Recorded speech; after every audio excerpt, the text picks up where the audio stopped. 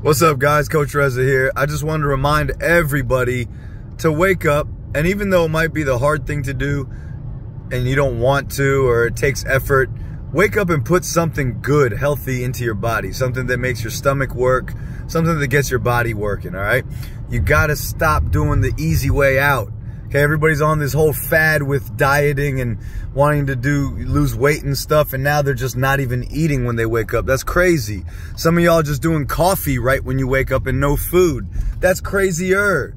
All right, stop doing this stuff, guys, and your health will improve. Start doing what's normal, what we used to do back in the 80s and 90s, and even before that for eons, is you wake up, you get food in your system, and then you go hunt for more food, and you eat again while the sun's still up. You make a fire by the end of the night, and then whatever happens, happens. So remember, y'all, get some food in your belly.